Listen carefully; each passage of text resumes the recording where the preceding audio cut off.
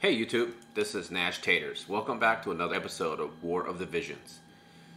So, we got a lot of news to cover for today, but let's always begin with our promised free 10x summon in the beginning of each video. Let's go for it right now. Come on, here we go. Big money, big money.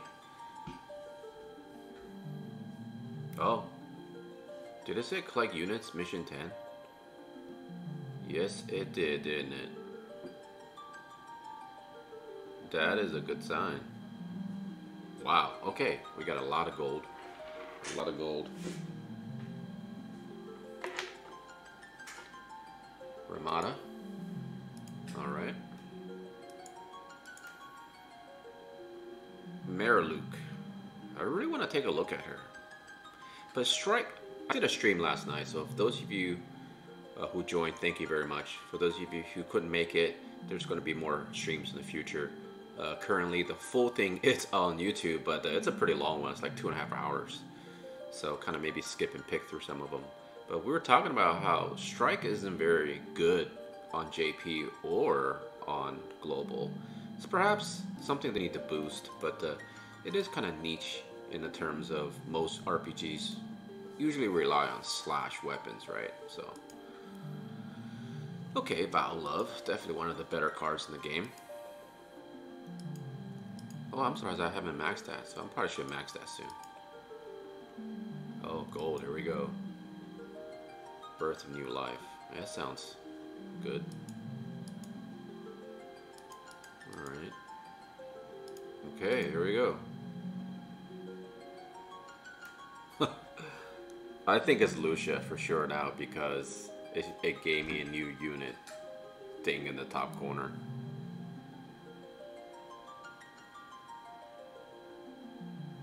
No, it's gonna be Engelbert or Lucia. Lucia, please. Oh no, it's Stern. Oh, okay, Stern. Welcome to the team, buddy. A little too late, though. I guess you get to join your brother. Oh well, no Lucia. Lucia, pretty Lucia. Alright. Hey, I can't complain. It is a UR unit. And it's going to be sitting on the bench for a long time, unfortunately. At least in the time being. Alright, let's get into the news right now.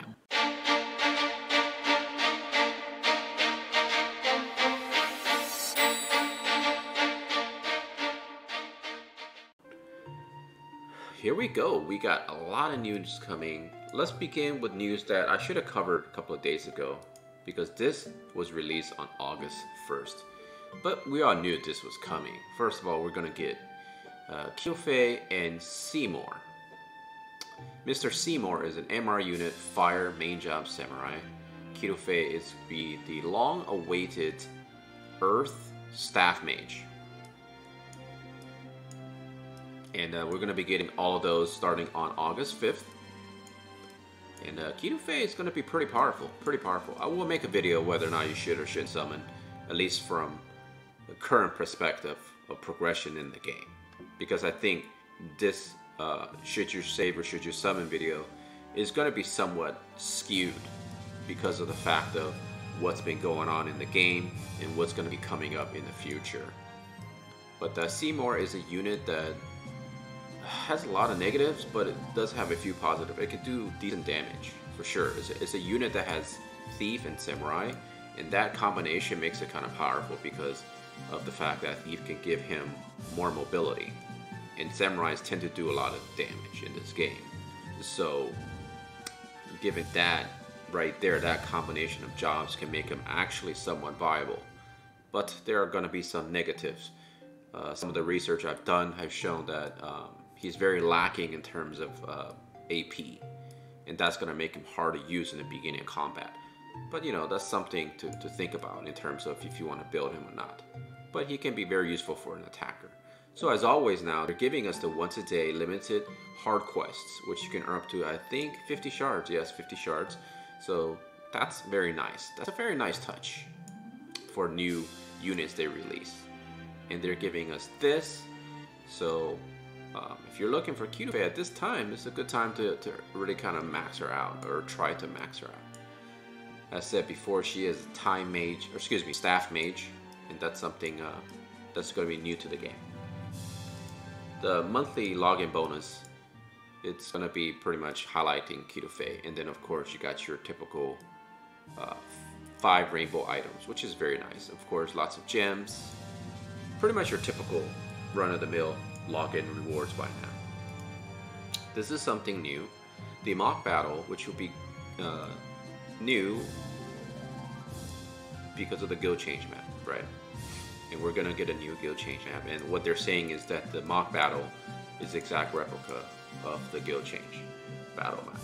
Nothing too big deal for me. I don't really care about this stuff, but for those who do care, it is something to keep in mind. So let's talk about actually next Final Fantasy I login bonus, part 2. So as always now, if you notice a trend, every Wednesday, I call it Happy Wednesday because it's the beginning of a 5-day marathon where we get 2,500 gems total, plus along with some other goodies. So this one we're going to be getting some raid restore, of course, because we're getting a raid on August 5th. And then of course you get a rainbow sphere at the end. This is what I'm personally looking forward to because I got so many units from these 10x free pulls.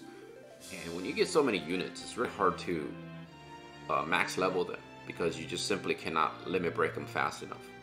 But however, you can take advantage of this, especially those of you who have pulled Warrior of Light, to take the advantage to now start running the story mode to really work on your jobs for all your units that you're trying to work on. So this way you can try to use this to trigger your Whimsy shop. And I was actually just farming over the weekend the gold dungeons, but it gets pretty expensive. So I think this would be a nice break for me because it's only 6 energy per. Now let's talk about the Far East. This is in conjunction with the release of Seymore and Kilfe. Now, I have everything all lined up on terms of the web pages that I looked up in terms of the information. I think this is a nice quest because first and foremost, they're going to give us another chance at the Platinum Rod. And I looked it up. I don't think currently there's any way to get this new weapon. It's called Osafune? Osafune? It's one of those names you're going to have to learn how to pronounce on your own or however you want to pronounce it. But it looks like it's Osafune. I have it nicely pulled up for you. So, a couple of highlights I just want to talk about in this video because there's no reason to go deep details revealing every single battle and all that stuff. But basically, you're going to be earning medals. And here, as you can see, I already kind of highlighted where you will be earning 1 rainbow sphere, which for me is always the big welcome. Lots of medals when you complete the 10th battle. Now, clearly, there's going to be 10 battles. Now, let's take a look at the Mog Shop. Again, another opportunity to get a rainbow fragment of thought and a rainbow sphere, which is all very nice.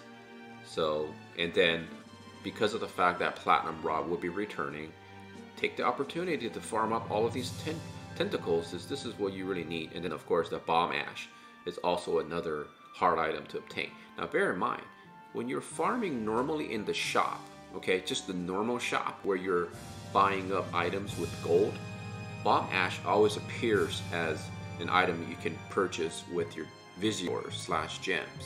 So whenever you see a material that the game itself try to charge you with gems, try to take the opportunity to farm as many of those as possible during that event. Now, in terms of EX quests, if you complete the EX1 quest, you'll be earning the Samurai Sword, some ashes, and nice rainbow sphere. EX quest 2, you're going to get the Platinum Rod, some tentacles, and of course, some rainbow spheres. And there is no rainbow spheres. Excuse me, there is no rainbow fragment of thoughts when you complete the 2 EXs.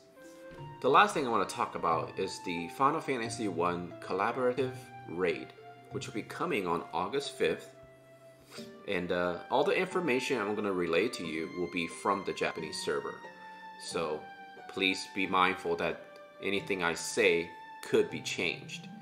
First and foremost, this boss is going to be Dark Element. It is obviously of the Death Machine. Now in the Japanese format, it went up to level 80 for the bosses. You can do them solo, or you can invite other folks to join your room. this boss is weak to slash attack and weak to magical attack. Light unit's going to be obviously potentially the best in terms of doing extra damage. So if you have Ramza, it's a good solid unit to bring. Ramza has the triple hit, which can, help with the chaining. One important thing to note is that steal time does not work here because it's a machine. And I think it kind of makes sense. You can't mess around with him because it's a machine. It can be like Jedi mind tricked. So that's something to really keep in mind. Don't try to plan that out. Now obviously this may change on the global server, but at the time it was released on the Japanese server, steal time does not work.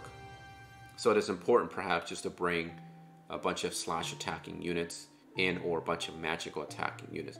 Now we have multiple magical attackers, but one thing to really keep in mind is that magical attacks are harder to chain. In terms of slashing attack units, I mentioned Ramza of course, but I do want to mention that perhaps a bunch of the research I've done in terms of watching Japanese content, most of them bring dark slashing attack units. It's probably because it was some of the first units they built, therefore they were using them. But one thing I noticed is that if you have Orlando and you pick, which apparently I haven't unlocked, but I have tons of JPs that I can do. Check this out.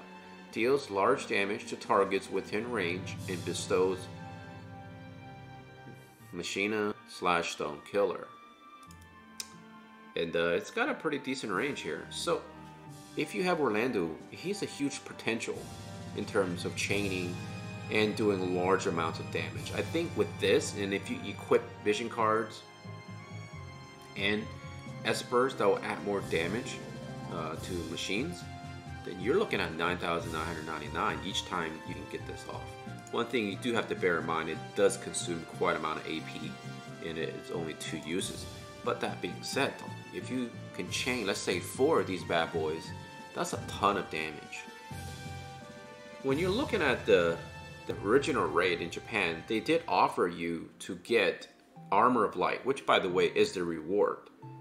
So here it says when you defeat War Mech level 40, level 70, you can get Armor of Light +2 and Armor of Light +4. Now personally, I highly recommend getting 2 armor sets of Armor of Light.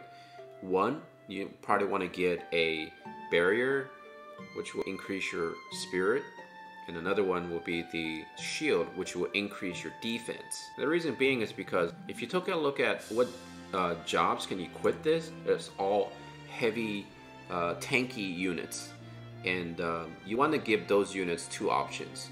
1, extra defense, or 2, extra spirit, right? Because they're in the front line, they're taking the bulk of the damage. And then of course, if you're thinking about other units such as like Claw the Wearers, then you can perhaps think of Magical Resistance, which will be in your, if I can pull it up real quick, will be in your Scholar Robes. So those you can use to craft your magical attack resistances or the defensive, depending on what you're specifically looking for. And just to reiterate, you can take a look at many of the weaker terms of defensive units in the game all can wear this. So thank you for watching. I hope you guys have a great weekend. Keep up the farm, keep your heads up. You will get those Warrior of Light shards eventually, I think. And as always, take care of yourself, all your loved ones. Nashtaters and his crew out.